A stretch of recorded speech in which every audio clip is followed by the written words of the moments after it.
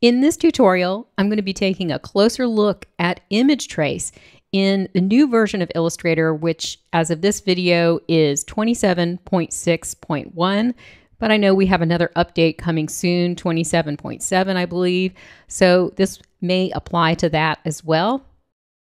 Adobe has updated the image trace panel. Let's take a look at it. If I just take this little drawing that I have selected right here, and I click on image trace, and then I open the panel, we'll see this is a new redesigned panel with these icons here for the different presets. And I'm hearing that a lot of people are getting unexpected results when using this. And since I've been playing around with it, I'm finding the same thing that other people are finding. But I do have a few workarounds so that you can get it to work and get the good results you're accustomed to. Here, I have a drawing made in Adobe Fresco. I did this with a pixel brush, and it's got some roughness to it. And I do this very often where I want semi-rough drawing that I can make look like an ink drawing by vectorizing it in Illustrator. So I'm going to go ahead and just copy this off to the side here, and let's run image trace on it. So I'll click on the image trace button and then open up the panel. And we can see here that even though Illustrator is using auto detect to sort of look at your image and pick the appropriate preset, it's just not working here. We're getting a full tone color preset, and right now it says 6 colors. In the past, when I've done this, I've actually gotten a black and white looking result that said that it had a couple thousand colors here. So that was really strange to me. But anyway, we need to instead move this over to a black and white drawing here. And so right away, we're getting something a little bit better. We've got 2 colors now, black and white. Another thing that you're going to want to do is choose to ignore color. This used to be called ignore white, but now you can eyedropper and choose any color to ignore. So that's great. But you're not going to be able to turn this on right here, and that may have you wondering why. Now there's a tooltip that if you hover here, it will come up and it'll tell you available when the tracing method is set to cutout. So you can come into the advanced area here and down here to the tracing method. So typically this was chosen for us, this first one here, abutting, but now we have overlapping chosen for us. So let's go ahead and click on abutting, and that's going to make it possible for us to use this ignore color button, and that removes the background. So this is actually not a bad result, but generally I like to get a little bit more detail out of the texture of the line here. And so another thing that you'll see when you do just sort of a standard tracing now in image trace, most of the time I've seen it, the noise is set to 50 pixels, which is pretty high. And this is why people are getting these very sort of weird, somewhat blurry results that ignore parts of your artwork. That's all because of this noise setting being up at 50 pixels. Rather, we want it lower so that we can pick up more detail here. These other sliders here, paths and corners, you can adjust these upwards to get a little bit more detail as well. How much you do this is totally up to you. This gets a lot rougher when I get up to 92%, but we also have more anchor points. And you'll see I'm going to have to move my video a little bit to show you this, because this panel, this image trace panel, the new redesigned panel, is so long that it spans my whole screen, and it's not the same aspect ratio as my video.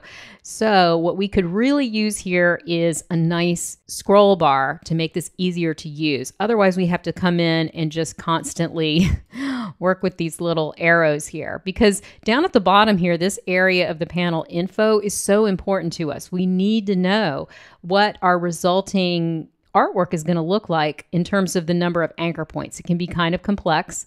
1365 is not terrible, but if you're somebody who uses this artwork in repeat patterns, you definitely want to keep this number as low as possible, because you'll experience a lot of slowing, especially if you're using pattern editing mode in Illustrator. So always keep an eye on that number. I'm going back to the sliders here. So I'm just going to leave it at 92 just because for this, I really like that little bit of roughness.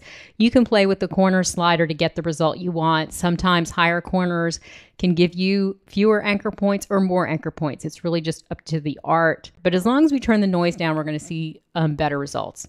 Also, I'm going to turn on Simplify. So now this is a new feature here, and I really like this. So Simplify is something that you normally do by going up to the Object menu and choosing Simplify. But now we have a version of it here inside of Image Trace. So we can see if we can shave off some anchor points here. And if I look down here with Simplify turned on at 90%, I'm getting 532 anchor points. So that's really shaving off a lot. It is taking away some of the nice roughness. So I'm just going to move this up to 95. And I think I'm reaching a nice little happy medium there where I'm getting lower number of anchor points and still some of that roughness that I wanted there. All right, so now that I've made these adjustments, I'm getting a result that I really like. And what you can do is come over here and save this as a new preset so that you don't have to go through these steps every single time that you're working with, one of your black and white drawings that you do in fresco or with this particular brush or pen.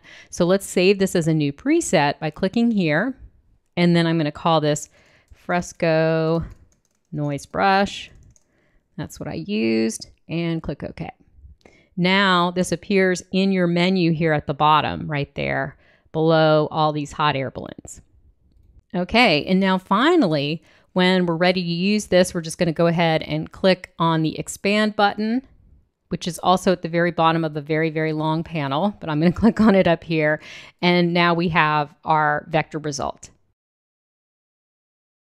Now, here's another example of a tracing that I did recently. This is one of my Adobe Firefly results here. And if I zoom in, you'll see this is a tracing that I did in the previous version, 27.5. And I'm just saying what the sliders are set to here. Mine were set to 50, 50, 15, and cutout. And so this is the result that I got before. When I come over here and show you what Image Trace did, I got, some missing artwork here, and it's just not as crisp. And that's because these were set to 50, 50, 50, and overlap. And so again, these are the settings for the advanced sliders. So let me just come over here and I'll click on the Image Trace button and let's see what we get. So we've got 50, 50, and 50. Again, the noise is going to be too high to capture enough detail here. So I'm going to turn this down to, I think where I had it before was 15. And immediately we're getting a better result. Let's go into the color settings here, and Illustrator has chosen full tone color. And for this image, I'm going to do better by using a limited color tracing. This is just something I like to apply for artwork like this. And then I can drag this slider down to get fewer colors.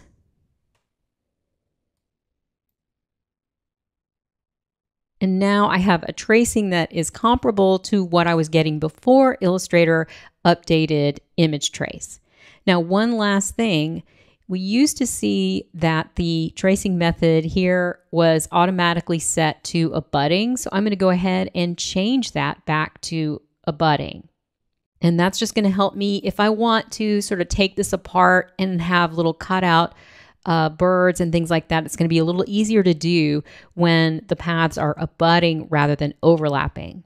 And then when I'm ready, I can go up to the top control bar and click expand.